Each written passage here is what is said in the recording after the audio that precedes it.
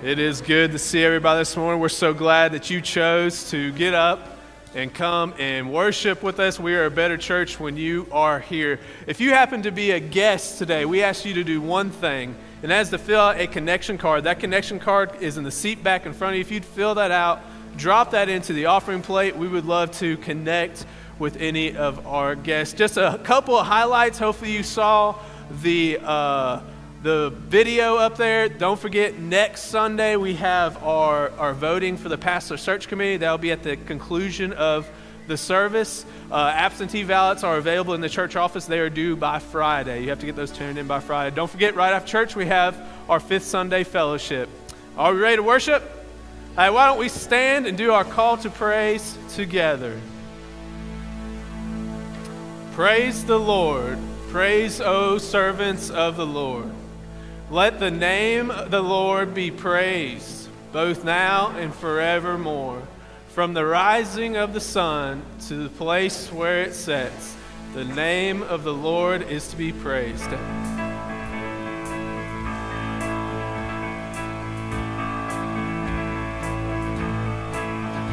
Let our praise be your welcome. Let our songs be a sign. We are here for you. We are here for you. Let your breath come from heaven. Fill our hearts with your light. We are here for you. We are here for you. Our hearts are open, nothing here is hidden. You are our one desire. You alone are holy, only you are worthy. God, let your fire fall down. Let our shout be your anthem, your renown, fill the skies. We are here for you. We are here for you. Let your word move in power. Let what's dead come to life. We are here for you. We are here for you. Our hearts are open, nothing here is hidden. You are our one desire. You alone are holy, only you are worthy. God, let your fire fall down. To you our hearts are open, nothing here is hidden. You are our one desire. You alone are holy, let your fire fall down. Fall down. We welcome you with praise. We welcome you with praise. Almighty God of love, be welcomed in this place. We welcome you with praise. We welcome you with praise. Almighty God of love, be welcomed in this place. Let every heart adore, let every soul awake. Almighty God of love, be welcomed in this place. We welcome you with praise. We welcome you with praise. Almighty God of love, be welcomed in this place. Give the Lord a praise offering this morning. He indeed is worthy. Would you turn around and greet one another?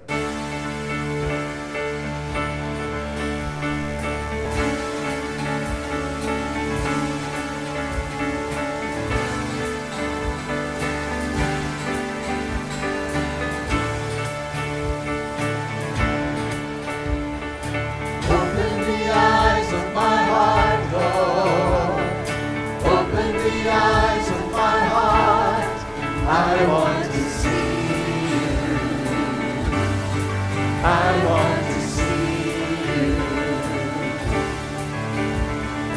Open the eyes of my heart, Lord. Open the eyes of my heart, 'cause I want to see you. I want to see you. High and lifted. To see you high and lifted up, shining in the light of your glory. Pour out your power and love as we sing, holy, holy, holy. You are High and lifted up, shining in the light of your glory. Pour out your power and love as we sing, holy, holy, holy. Open the eyes. Open the eyes of my heart, Lord. Open the eyes of my heart. I want to see you. I want to see you. Once more. Open the eyes of my heart, Lord. Open the eyes of my heart. I want to see you. I want to see you. Join with us as we see the holy, holy, set-apart God. Holy, holy, holy, Lord God Almighty. Early in the morning our song shall rise to thee. Holy, holy, holy, merciful and mighty.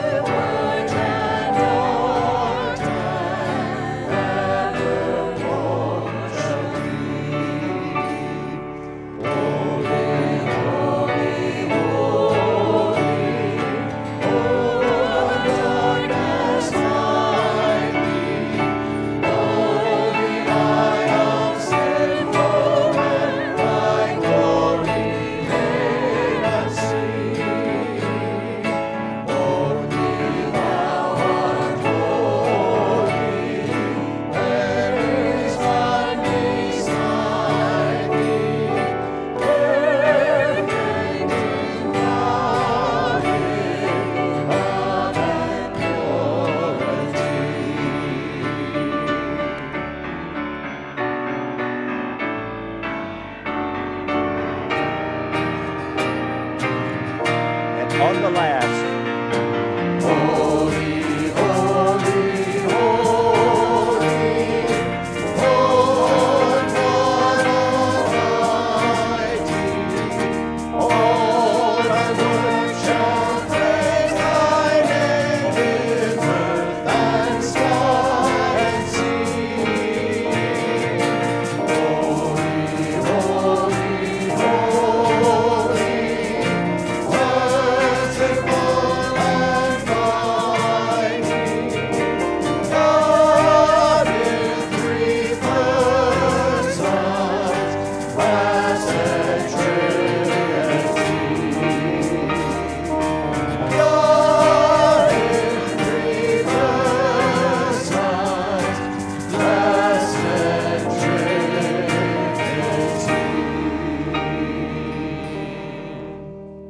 Amen. Would you pray with me? Heavenly Father, we just thank you for this day, God. Thank you for a time to gather into this place, God.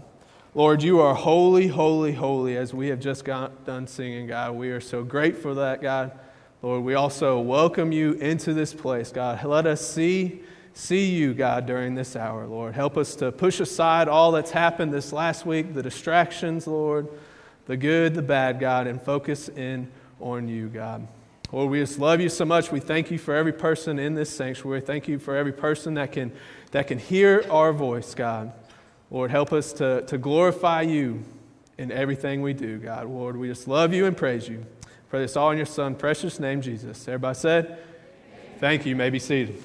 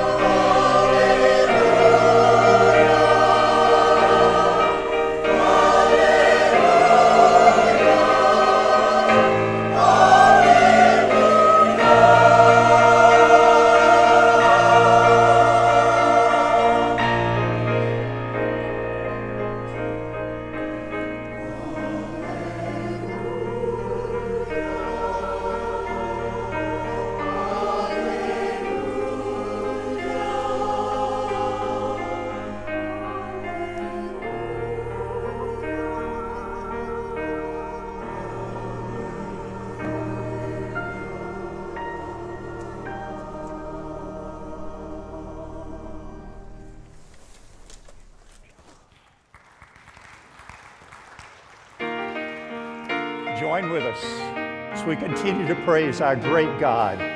Praise to the Lord Almighty. Praise to the Lord the Almighty, the King of creation. Oh, my soul, praise Him, for He is thy help and salvation. All ye who hear, how to his temple draw near. Join me in glad adoration.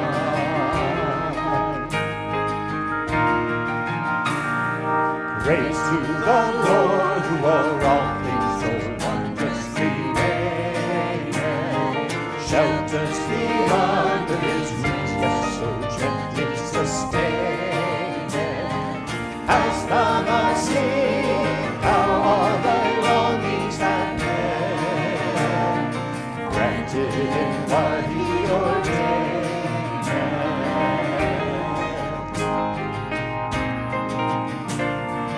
Praise to the Lord who doth prosper thy work and defend thee.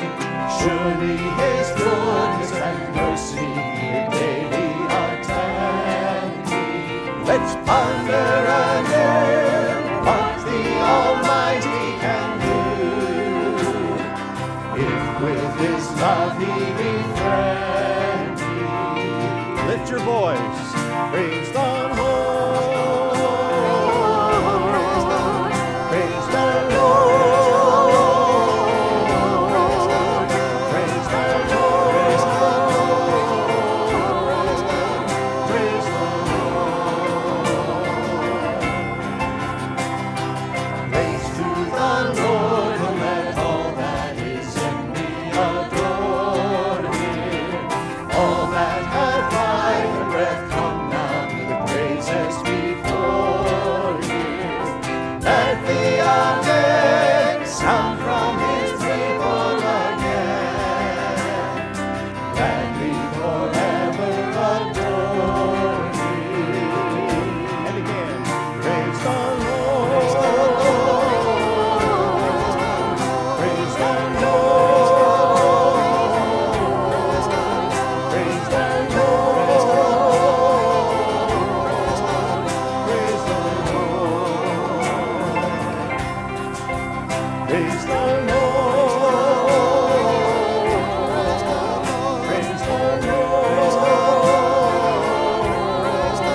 Praise the Lord.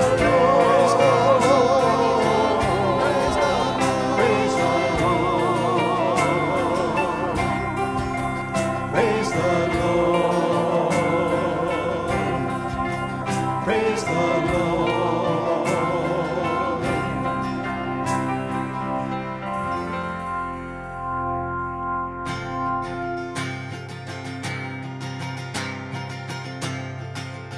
He is the famous one. You are the Lord, the famous one, famous one. Great is your name in all the earth. The heavens declare you're glorious, glorious. Great is your name beyond the earth. And for all you've done and yet to do, with every breath I'm praising you.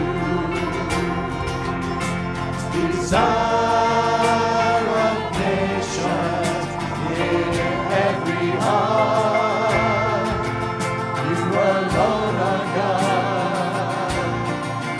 You alone are God.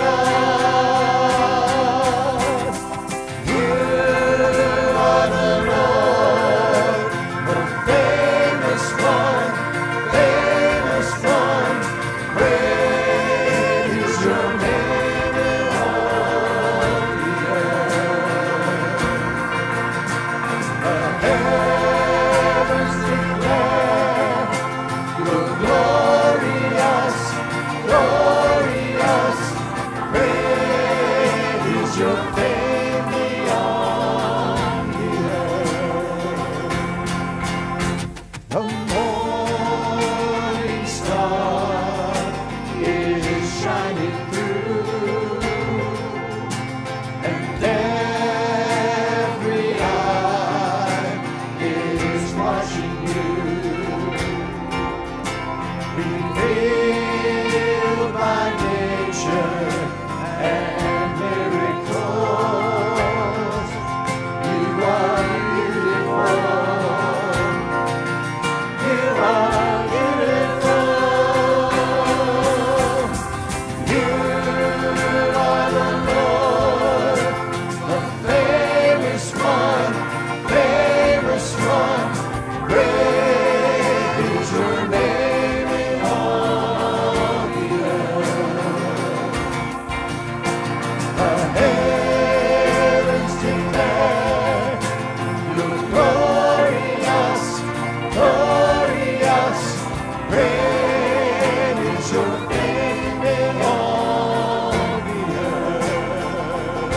and once more. You are the Lord, the famous one, famous one.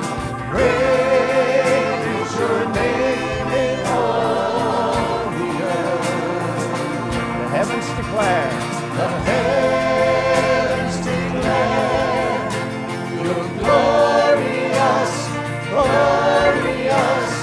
Great is your fame beyond the earth. Great is your fame beyond the earth. Great is your fame beyond the earth. O Lord my God, when I in awesome wonder consider all the worlds thy hands have made, I see the stars, I hear the rolling thunder, thy power throughout the universe displayed. Then sings my soul, my Savior God, to thee. How great thou art, how great thou art. Then sings my soul, my Savior God, to thee. How great thou art, how great thou art. and when I think that God his Son us sparing, sent him to die, I scarce can take it in, that on the cross my burden gladly bearing, he bled and died to take away my sin. Then sings my soul, my Savior God, to thee. How great thou art, how great thou art. Then sings my soul, my Savior God, to thee. How great thou art, how great thou art. would you stand on the last?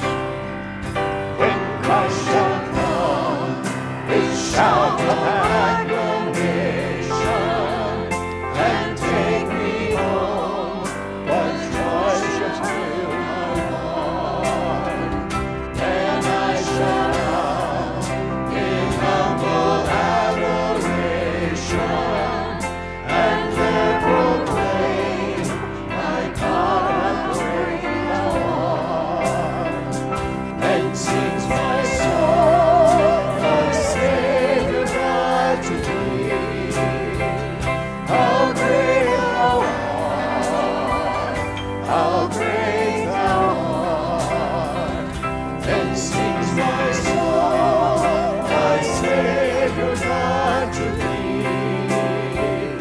How great thou art, how great thou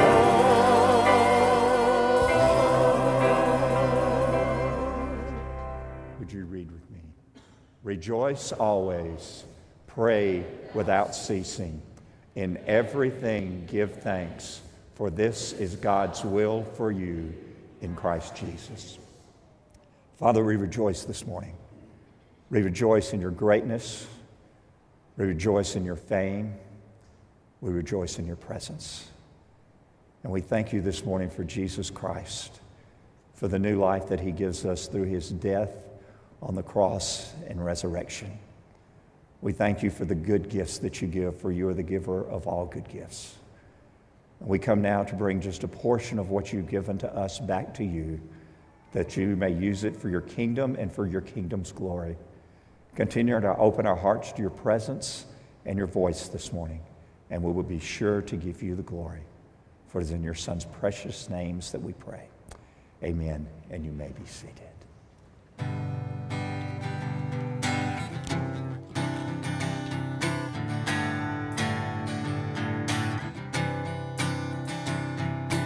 You came down from heaven's throne. This earth you formed was not your own. A love like this the world has never known. A crown of thorns to mark your name, forgiveness found upon your face. A love like this the world has never known. On the altar of our praise, let there be no higher name. Jesus, Son of God, you laid down your perfect life. You are the sacrifice. Jesus, Son of God, you are Jesus, Son of God. You took our sin, you bore our shame, you rose to life, you defeated the grave, and a love like this the world has never known.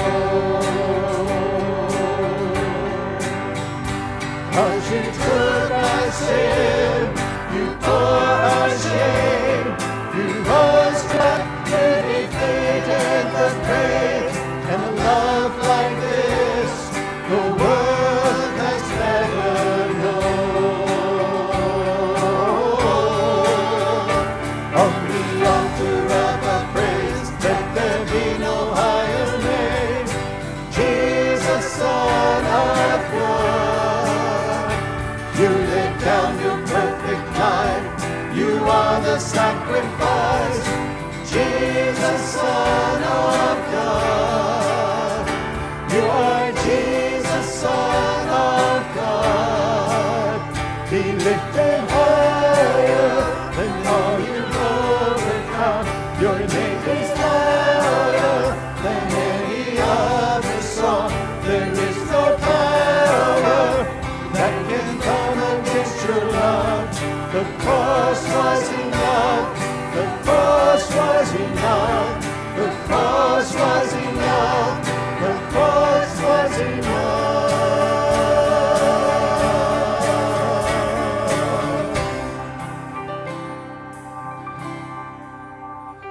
On the altar of our praise, let there be no higher name. Jesus, Son of God, you laid down your perfect life. You are the sacrifice. Jesus, Son of God. On the altar of our praise, let there be no higher name. Jesus, Son of God, you laid down your perfect life. You are the sacrifice.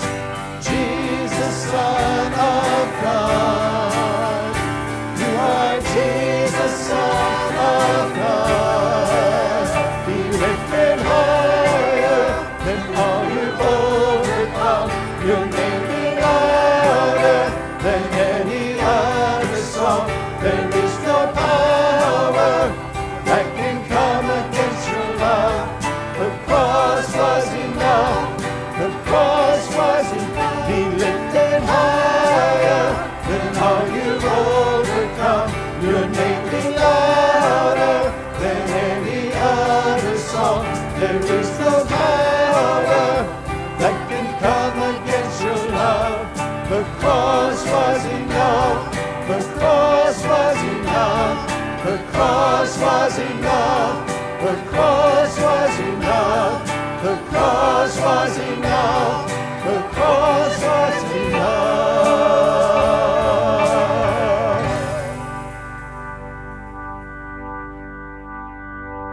Jesus, we lift your name high this morning, for you are worthy of all our praise and all our adoration. We honor you this morning. And we come before you with ears open to hear your word through the voice of your servant Vince. We pray that you would empower him, inspire him, that, Father, our hearts would be open to that message and our minds would be obedient to the truth that is preached. We love you. May we walk out of here to be changed, never, ever to be the same again. We ask that in your holy names. And all God's people said, amen. Vince. Amen. Thank you, Bill and praise team and worship choir. We thank you for your leadership and leading us to the throne in our time of worship. Amen. Aren't we so glad that the cross is enough, that the cross was enough and is enough in our day-to-day lives? We're gonna start a 5-week journey, and we're calling this ministry in the ordinary. All right, that's the overarching theme. It kind of came out of a devotion I did a couple months ago. Of doing that is ministering in the ordinary in your day-to-day life and letting God minister to you in your day-to-day life. And sometimes we miss on opportunities to minister to others, and sometimes we miss opportunities when God is ministering to us because of our busyness of our life. Now, it just so happens about every week's theme is based off of food, like True Baptist Form.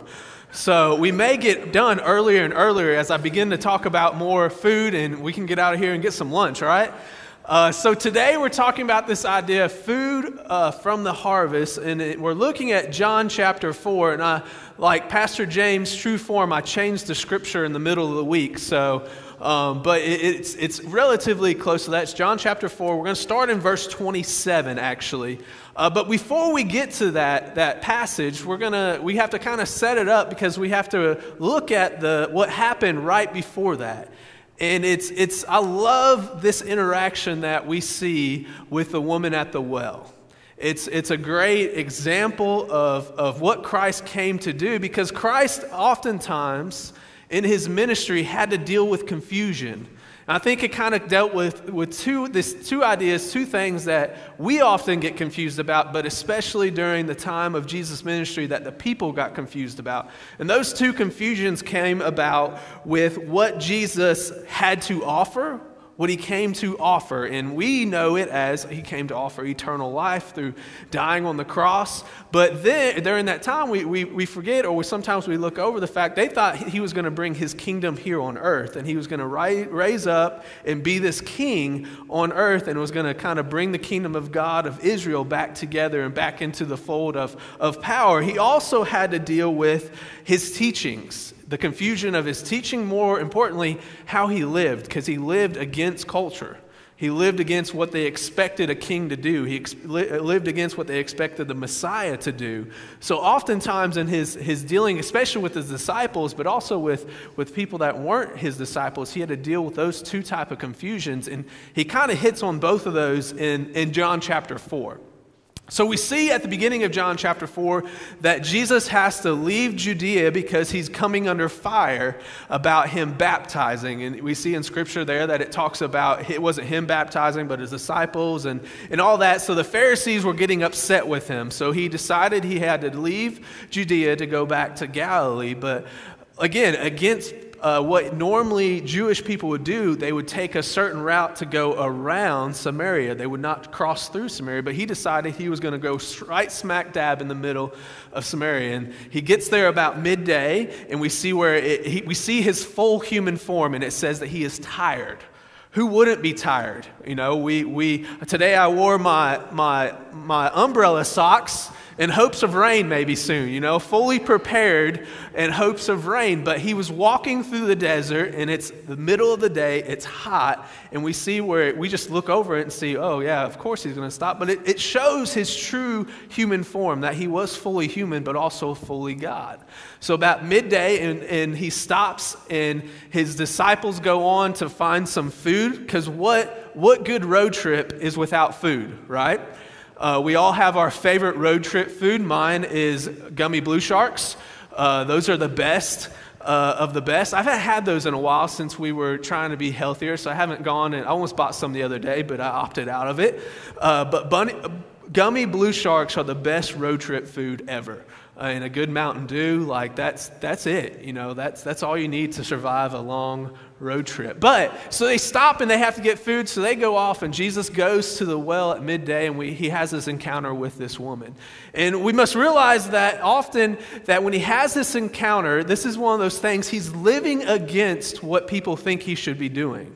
Because one, just the cultural context of being a Samaritan woman, he shouldn't have any interaction with him, because Samaria kind of lies right there in the middle. They had Jacob's well. They built their own altar, their own temple there that they believed was the place that they were supposed to worship. Where Jewish thought Jerusalem was the place where we're supposed to worship. There was that cultural just stigma that happened that they automatically didn't like each other.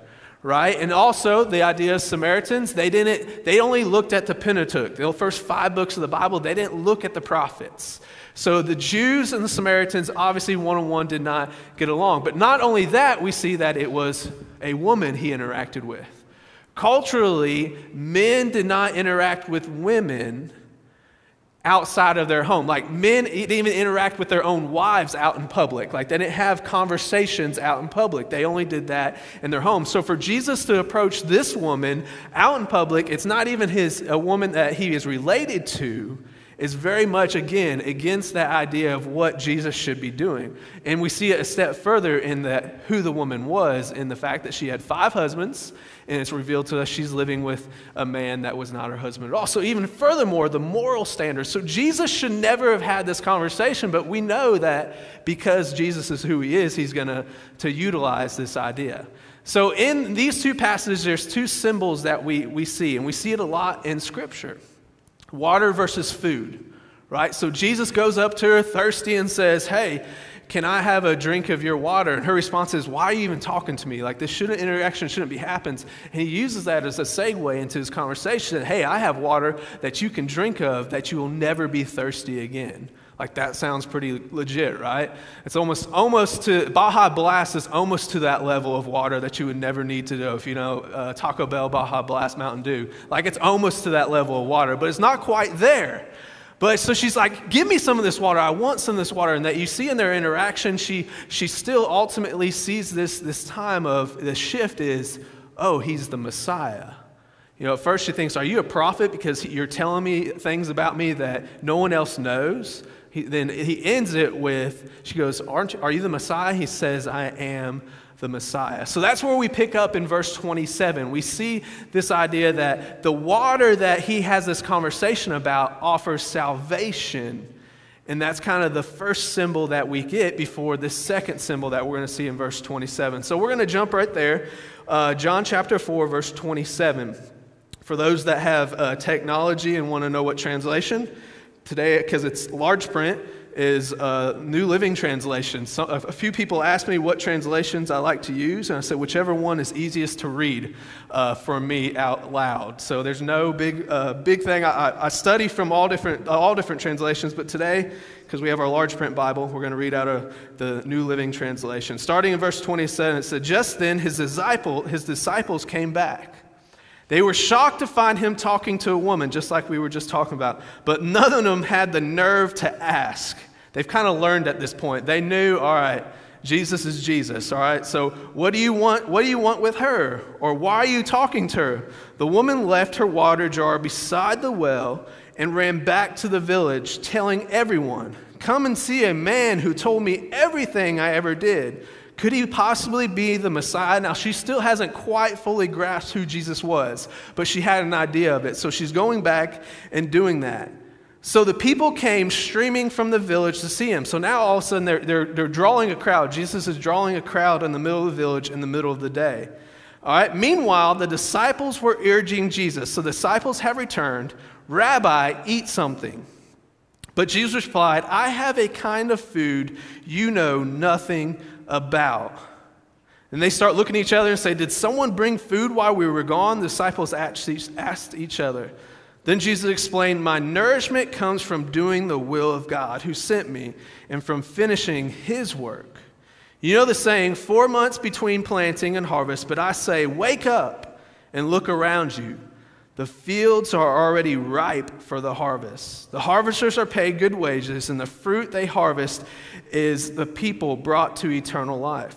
What joy awaits both the planter and the harvester alike. You know the saying, one plants and another harvests. And it is true, I sent you to the harvest where you did not plant.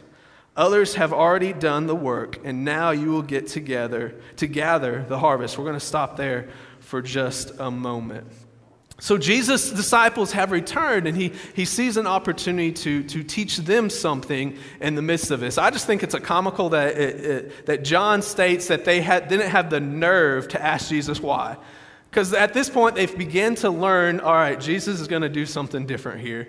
Now, we can't question his moral standards, obviously, because they knew he was the Messiah. He was God in the flesh. So we're not going to question that. So I just think it's comical that he kind of points that out. So they say, all right, here, Jesus, have some food. They're trying to urge him to give them those snacks.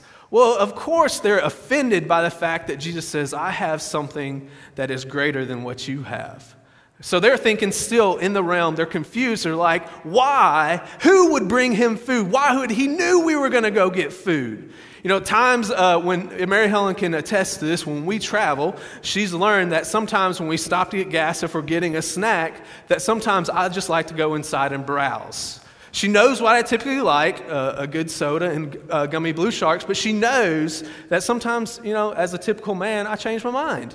And I want to go have control of what I want. And I want to go, look, I might still pick out the gummy blue sharks, but I want to look and see what they have. So there's never that tension there. She's learned that, do you want me to go get you something, or do you want to go in yourself? And it's kind of like, well, I'll just go in myself. But here the disciples come back and they're frustrated because they think Jesus has food. Now, Jesus is about to flip the table on them and teach them two very important points. And he uses two different old proverbs, old sayings to teach that point. All right, the first one there is in verse 35. He says, you know the saying, 4 months between planting and harvest, but I say, wake up. Other translations say, look up, open your eyes. And look around, the fields are ripe for the harvest. So there's a lot of debate why he says 4 months in this time, because typically they say it's 6 months between the sowing and the reaping, as some translations say.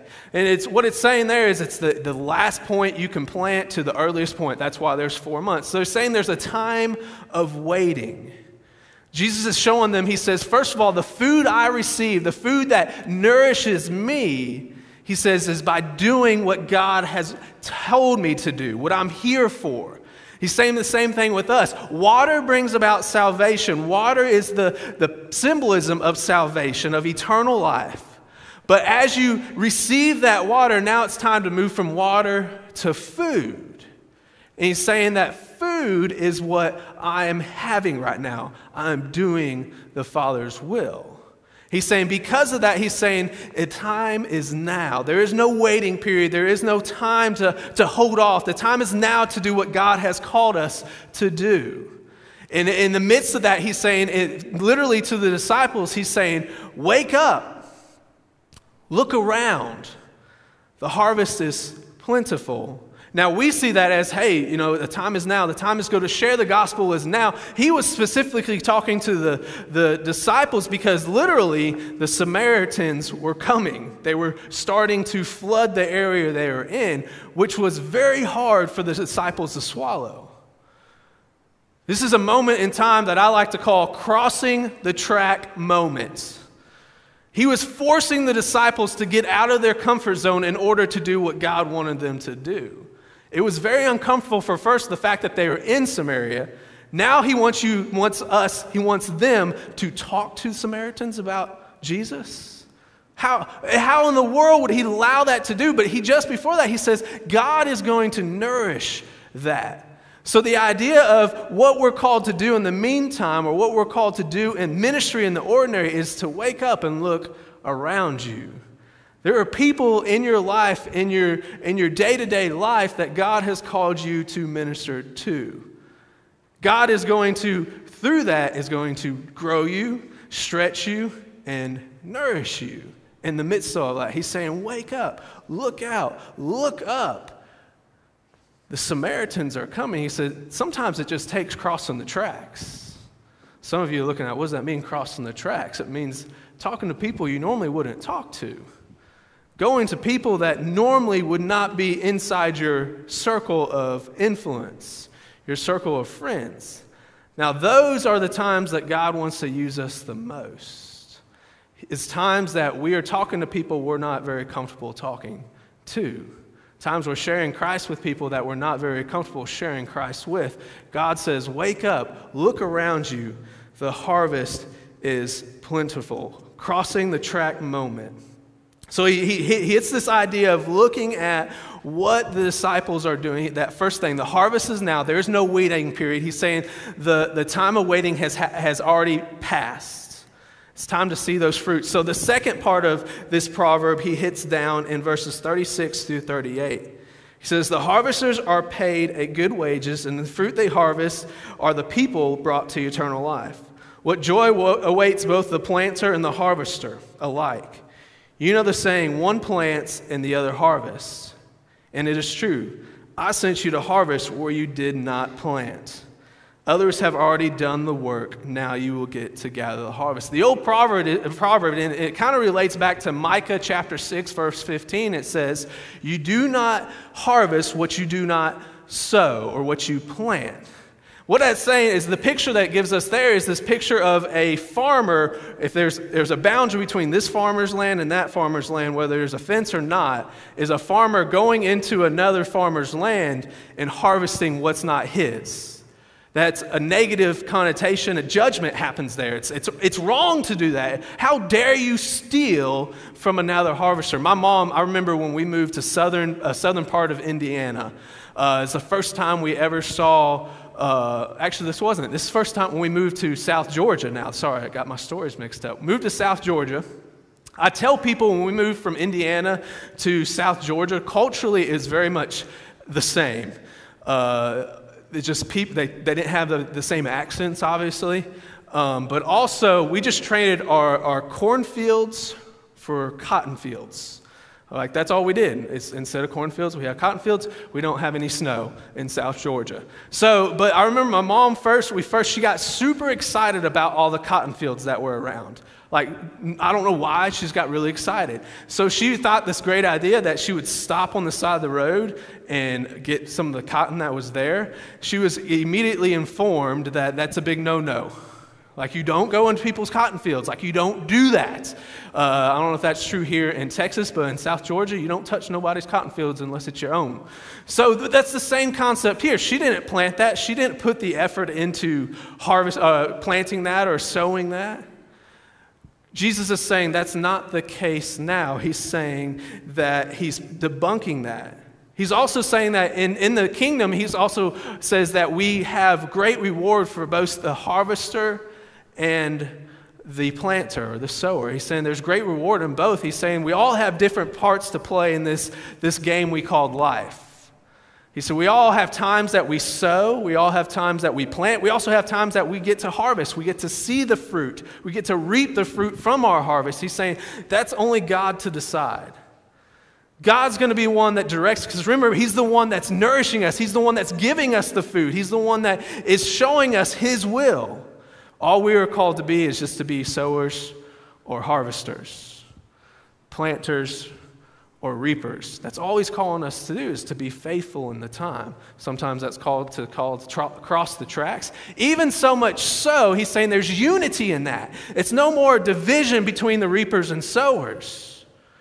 He's saying there's no more division, there's unity, so much so that we see a little bit of glimpse of this when the Samaritan woman leaves and tells the people about who she just met. We get to see that happening in real time in this passage. We get to see her getting to go and experience fruit that she didn't plant.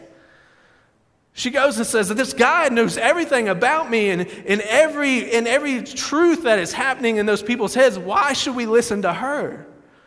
But there's something about it that they drew them in, that they're all starting to go, that all this is happening because of one thing, and that's Jesus and be able to cross the track and show people why it's important. Then we're going to jump down. I stopped. We're going to jump down in verse 39. 39 through 42, something happens.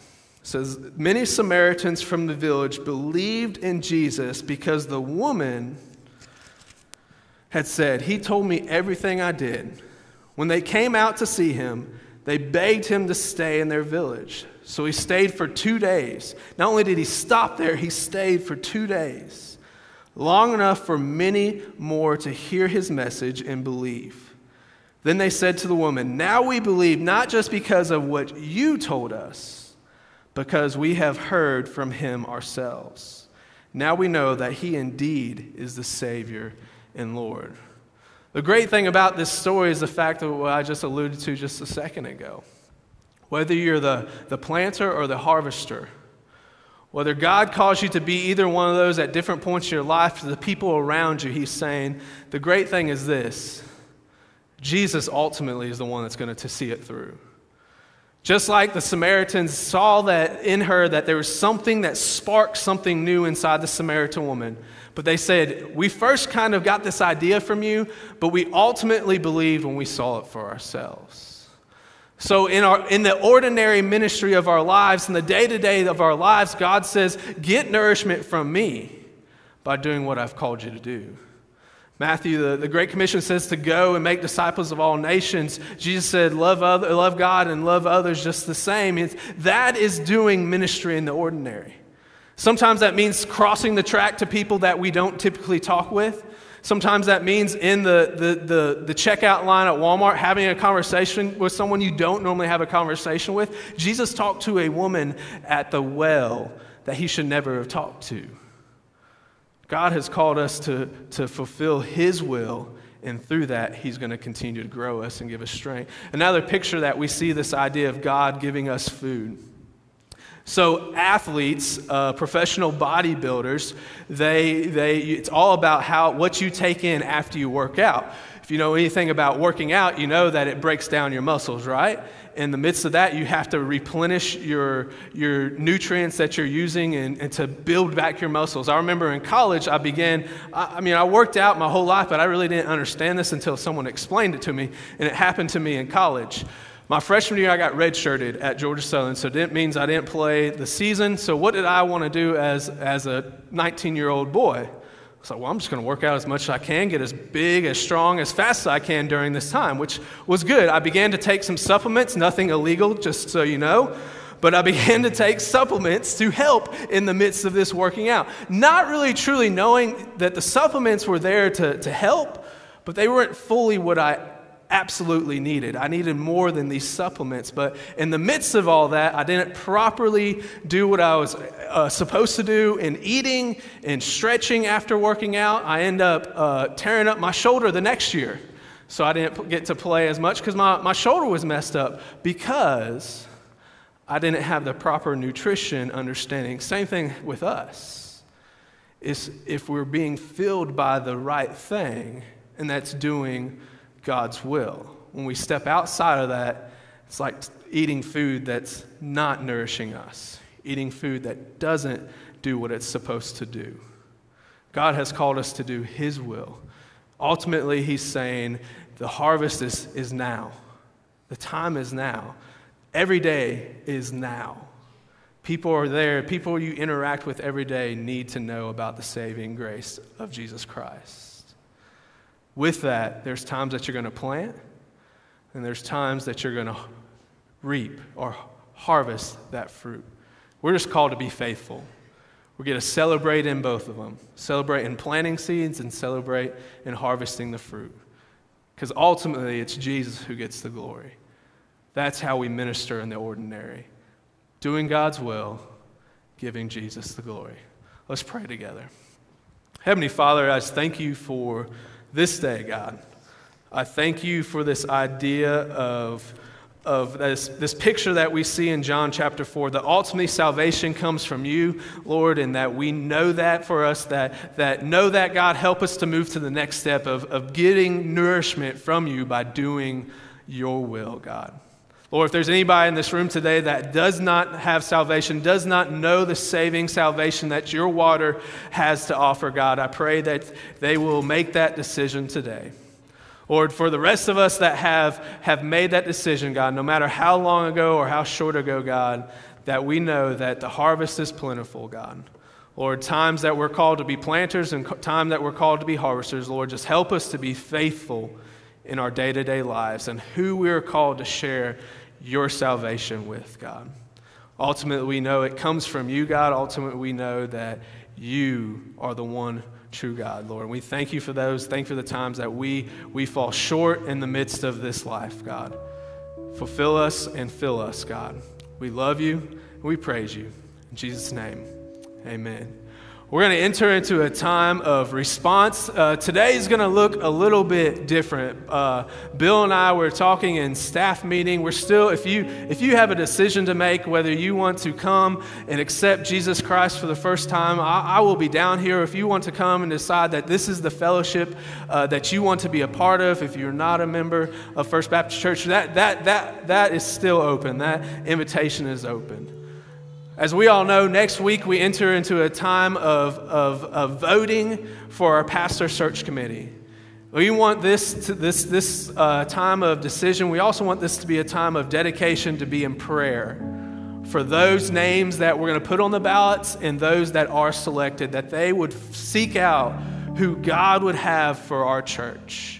So during this time of invitation, obviously, like I said, if you have a decision to make, I will be down here. Please come and speak to me. But for the rest of us, this altar is open. Please and make this time to come down and pray for our church, pray for our time of voting, and pray for those that will be on that pastor search committee, that it will be God who puts them on there and God who guides them in the midst of this time. So I would encourage you, this altar open, come down, you can pray here, you can stand here and pray, and then hopefully next week as we get into that time, it'll be led by God. Bill, would you lead us in this time? Would you stand and join with us?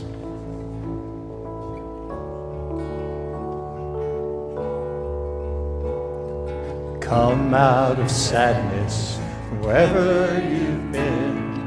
Come broken-hearted, let rescue begin. Come find your mercy, O sinner, come kneel. Earth has no sorrow that never